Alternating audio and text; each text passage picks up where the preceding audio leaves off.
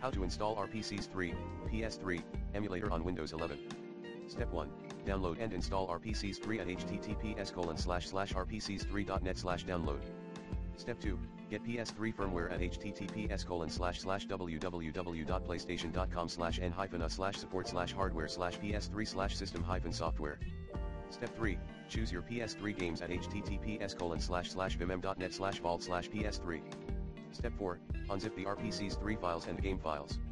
Step 5. Add game into RPCS3. For starters, you may follow https://www.make-techies.com/play-ps3-games-on-PC-with-RPCS3. How to play PS3 games on PC with RPCS3, as well.